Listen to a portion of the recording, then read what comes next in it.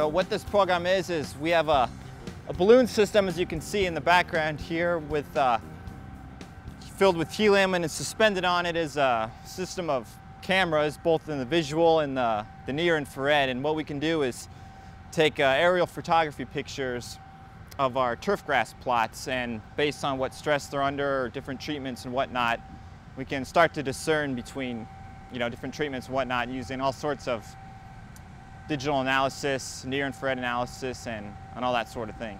Well, this picture will help. It's just another method to delineate what could be wrong with the turf.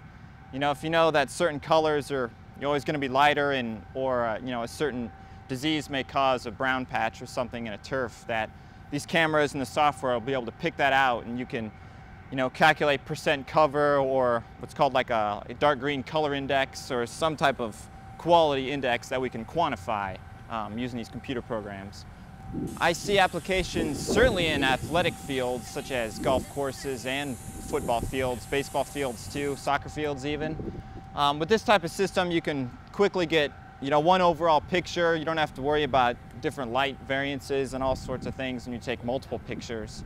And with this, it'll be a nice, easy way to further solidify what could be causing a turf problem or something of that nature.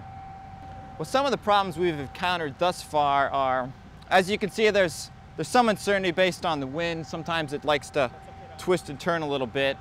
We're having a little bit of problems with the video feed on the system, but we'll work out those tweaks later. And of course, it's always hard to coordinate 4 different people holding tethers all at the same time, but I think we'll all have to get on cell phones and maybe a conference call so we can all talk at the same time and get the calculations correct eventually, so we won't have to deal with how that's all set up.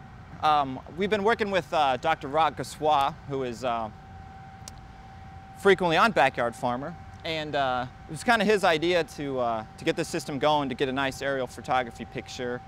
And the cameras and the video cameras mounted on the blimp are actually from Dr. Richard Ferguson, who works in agronomy with corn, and he does a lot of assessment for nitrogen status and quality of crops using his digital analysis techniques. And so we're working together with him to kind of apply the same techniques to our turf grass. And overall, it's been great working with, closely with the faculty, and everyone's so helpful. And if you ever need anything, everyone's willing to help each other out, and we get good collaboration efforts such as this.